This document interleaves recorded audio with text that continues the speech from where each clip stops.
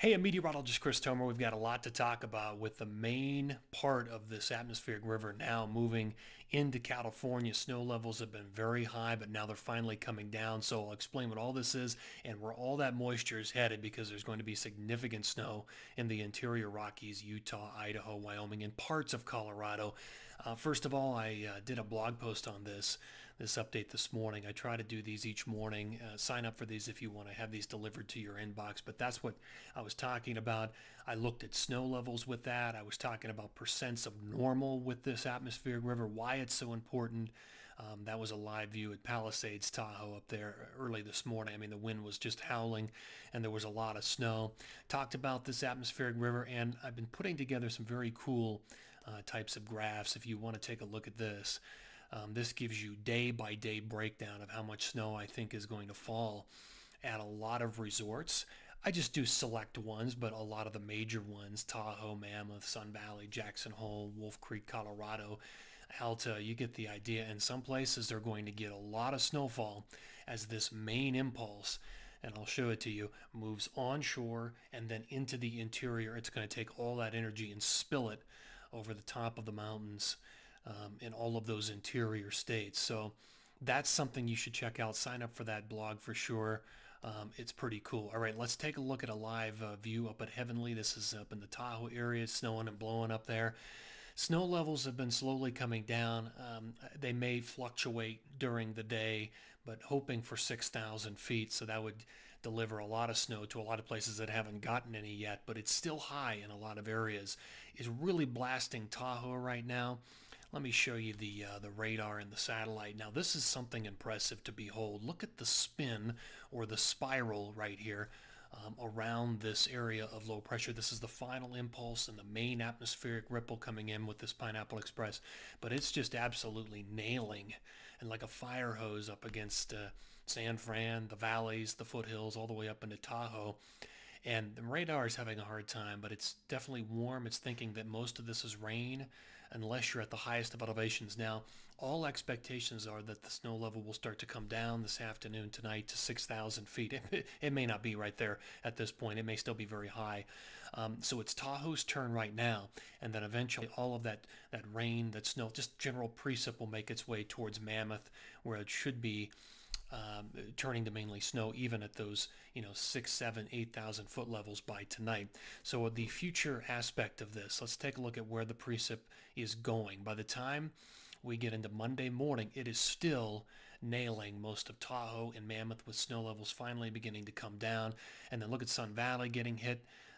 Parts of Jackson Hole will start to see snow on the Tetons, and also the Wasatch. This is by Monday afternoon. You can see the whole storm beginning to depart, still snowing hard in Mammoth, but it begins to move towards the Wasatch Monday afternoon, Monday night, and into Tuesday morning. So that's going to be the main impact time frame for Utah, Wyoming, and Colorado is mainly Monday and Tuesday. And in Colorado, it's mainly Monday night into Tuesday. So that's, let's see, Tuesday, this is 5 a.m. Notice where the blue is, Wasatch, Tetons. It's finishing up in Idaho. There's going to be some coming in on the back side of this, even into Wednesday, which I'll show you. But okay, now it's moving into Colorado there. Look at that. So it's there Monday night, Tuesday morning, Tuesday afternoon. It's snowing there in Colorado, and there's some residual light snows back through the Tetons and even into Idaho as well on the back side as a new storm hits the Pacific Northwest. So that's Tuesday afternoon. So by the time we roll into Wednesday morning, the whole thing is beginning to depart out of Colorado, and we'll have reached many of the totals in Colorado by Wednesday morning. Now back to the west. So there's your Wednesday morning. Now back to the west. Notice the flow, even behind it, there's still some residual snow in blue up through the Tetons, but it's not nearly as heavy as what we saw with the main storm coming through. Looking at California, behind this main impulse with the atmospheric river, there's not a whole lot that'll impact Tahoe or Mammoth behind this. Northern California, yes, up into Seattle, Rainier, Whistler, yes, absolutely up there. But behind it in central and southern California, there's not going to be a whole lot there. So let's just look at some ballpark numbers here. With so much moisture, there are going to be a wide range of totals. I think a couple of feet on the higher aspects of Tahoe by the time all of this is said and done is certainly a possibility. Of course, that's once the snow levels do finally come down. I think 2 to 3 feet down around Mammoth is not out of the question. You're a little higher up anyway, so on those highest aspects, I think, 3 feet not out of the question there. And like I was saying, up in the Pacific Northwest, there are a couple of different ripples that will lay down some heavy snow. I think Whistler, Blackcomb on the higher. This is one of the things you deal with in October. Is that a lot of the best snow is higher up. So just keep that in mind when you look at these totals. Think higher up on the mountain. Alta, the Wasatch Front, Snowbird, Brighton, Solitude Park City, all around 20 inches, give or take. A few here and there. Even Bryan Head will do well. Jackson Hole over a foot possible by all the time is when this is said and done. In Colorado, less.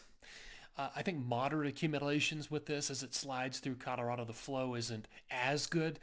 I think parts of the San Juans may actually do the best around Silverton and Red Mountain and Coal Bank passes. Otherwise, we're looking at about a 4 to 6 inch total here through Loveland and Winter Park, Steamboat, up in a Vale and down over Wolf Creek. So you get an idea. That's a ballpark at this point all the way through Wednesday morning. This is an exciting pattern with this much moisture moving into the interior.